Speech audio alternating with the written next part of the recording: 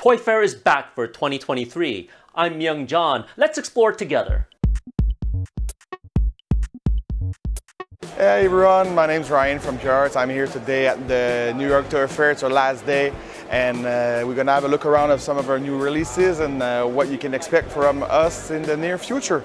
So to start, we have right here our latest Flash mask from the latest movie, The Flash.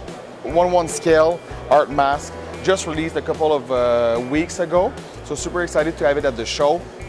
The particularity of this one is that the LED is inside the actual statue. It's layered of different layered of resin, translucent resin.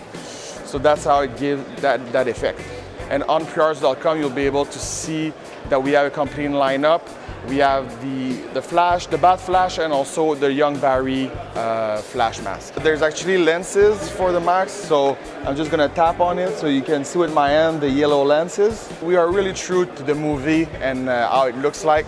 We work close with our licensor to get assets from their movie to go from there, and all are licensed and approved by the licensor. So for this one, of course, it's Warner Brothers. Another one of our art masks that did really well, released earlier this year. It's the Terminator T1000 from Judgement Day. This one is one of our best releases in 2023. You're looking at the deluxe version.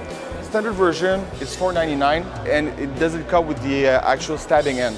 But for the deluxe version, you can have the chance to get your hands on the actual stabbing end that is magnet stable on the statue. And there's two positions for it. This is the first position, and now that second position for the statue. So what's really cool is that for the same price, you can have your collectibles be showcased differently.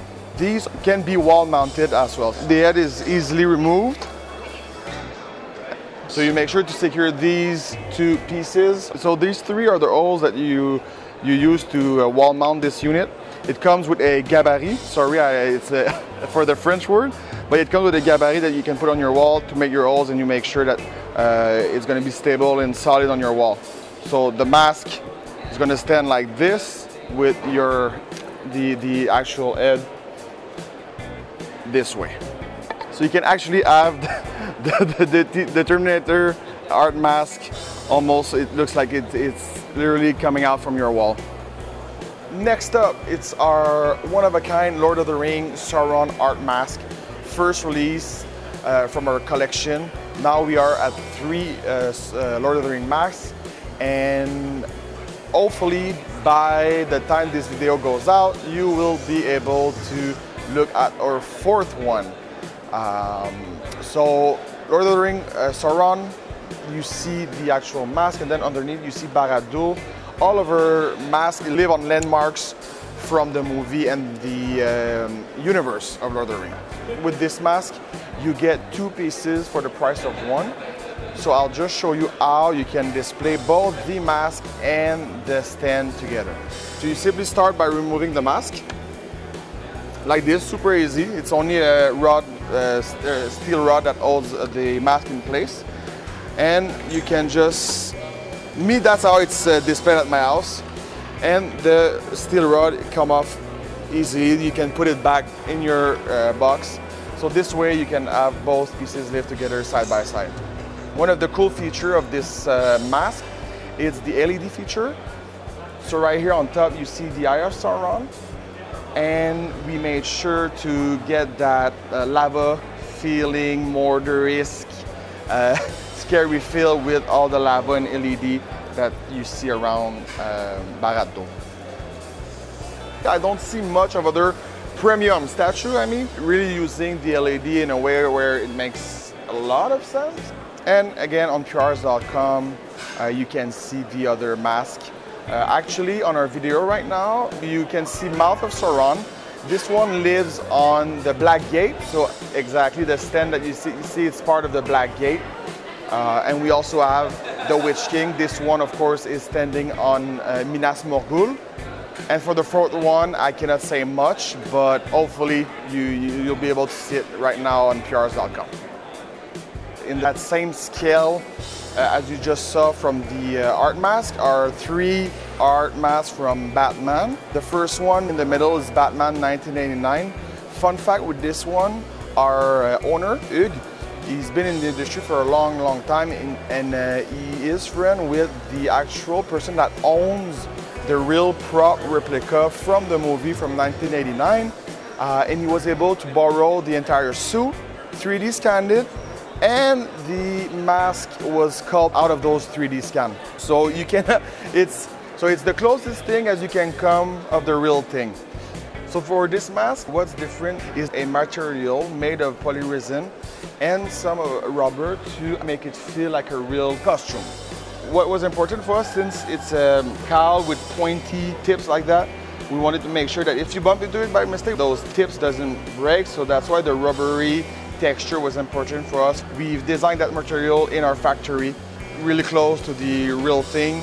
It's gonna avoid damage if you want to move it around. The yellow Batman logo holds with a magnet, and you can actually remove the mask to see the stand underneath. So I'm just gonna start by removing the logo and show you how it looks like underneath. Similar to the Lord of the Rings mask, we like to make sure that the stand tells a story also, or it's actually part of the universe, not just like a black slab of resin. The steel rod can be removed, so if you want to put the mask somewhere else, you can just show the stand. To make sure that the collection tells a similar story, they all come with the same stands, but with different pieces attached to it. On the right, you see the penguin mask with his scarf, and on the left, you can see the Catwoman mask with her whip. So that's how you can easily differentiate each pieces if the masks are not on it. And we've translated that to also our Catwoman mask. So it's the same materials, but for this one, we added a gloss finish to simulate the material seen in the movie as close as leather as possible. Lastly, for this collection, we have our penguin mask. So for the first time, we went ahead and worked with silicone, and we tried to put important item that you see in the movie from that character. So of course the cigarette, the scarf, and the top hat. The top hat is in a furry, super soft texture, and it's removable.